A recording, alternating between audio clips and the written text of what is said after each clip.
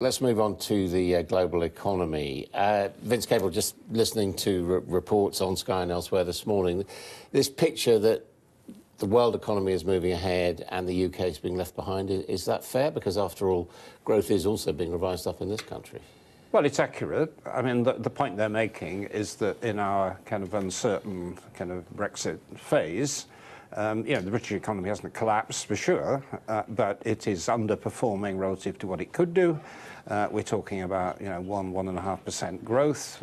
Consumer spending is not as strong as you could expect it, and that's reflected in the announcement of Jaguar Land Rover. The cutbacks in production that are taking place at Halewood was announced overnight, and you have a general dampening effect on investment. But I mean, essentially what companies are doing, they're investing for necessary maintenance and repair, but the big decisions are not being made, and they will not be made for several years.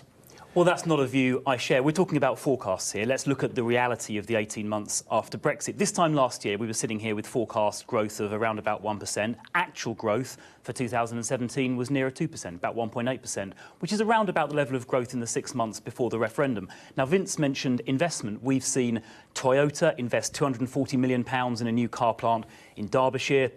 We've seen Nissan announcing plans to increase their production at their Sunderland plant by 20%. Last year, we saw 8-year high record manufacturing. We've seen unemployment, 4.3%. That's a 43-year low, lower than it's ever been during my lifetime. And since Brexit, the Brexit vote, our economy has created 500,000 new jobs. And that's despite all of the predictions by the doommongers before the referendum. And I voted Remain, so I was somewhat in that camp. And they were predicting, immediate economic consequences. And I mean, Vince himself made some comments, not quite as extreme as George Osborne's, but some along those lines. And that hasn't happened. The economy remains strong, 500,000 new jobs. What then lies behind Britain's relatively weak performance? Well, I think if you measure... So the global upturn in growth has really happened in the last sort of 4 to 6 months. I think you've got to be very careful about drawing economic conclusions from very short sets of data running over sort of 3 to 6 months. If you take a long-term view, look at the UK's performance compared to the Eurozone. People said back in 1999, if we didn't join the Eurozone, it would all be a complete catastrophe. Well, in the 19 years since then, our economy has grown by 40%. The Eurozone economy has grown by 28%. So if you take a long-term view, we are doing well. And as I say, the 1.8% growth last year is in line with the 6 months prior to the referendum. I mean, we in Italy are at the bottom of performance of the G7, for example. Now, what do you in the last few months, the last few months. But you've got to take a longer-term view. We're talking about, the direction of travel, if you like. I mean, what do you think explains Britain relative lagging? Well, there are deep underlying problems, and this productivity problem... Not related to the whole Brexit. But certainly related to Brexit. I mean, the one big thing that happened, and the one big knock to the economy, was the devaluation. Now, the devaluation has had an upside, which is it's made exporting more profitable, and that explains partly the positive manufacturing results, together with the pull effect from the rest of the economy. But the one big thing that the devaluation did was that it cut living standards last year.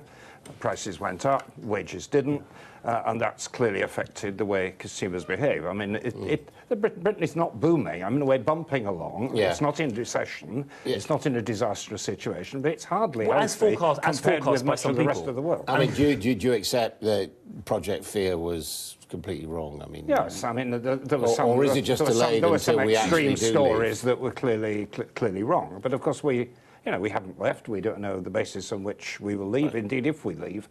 And it may be that if there is an orderly process of transition, that the effects will be felt very gradually and slowly over a long period of time. Ministers, not just the opposition or the public, are crying out for more spending on the health service, on the army, on the police.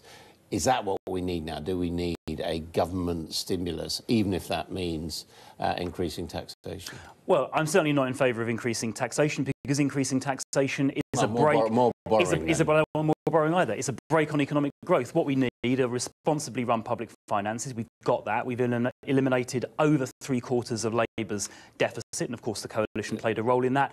What we need is a strong economy, creating jobs. That's how we create the cash to fund the NHS. And let's not forget, NHS funding is at an all-time record level, £125 billion a year. What do you think? Anybody can say, let's spend more money on the NHS. The question is, are you willing to face up to paying for it? I mean, that's why we argue that penny on income tax roughly brings in the 5 to 6 that's a policy, billion. but do you think we should be doing that now? I think we should, yes. I mean, there is a longer-term question of the sustainability of the funding of the NHS, and I think that's why, unfortunately, I think Theresa May's made a mistake by not willing to talk to other parties. As long as this is a political bum fight, the NHS is not going to function properly. We need to get a proper formula with a tax that's effectively earmarked. Even the former Permanent Secretary for the Treasury acknowledges that now, and put it on a proper footing. OK, thank you both very much indeed.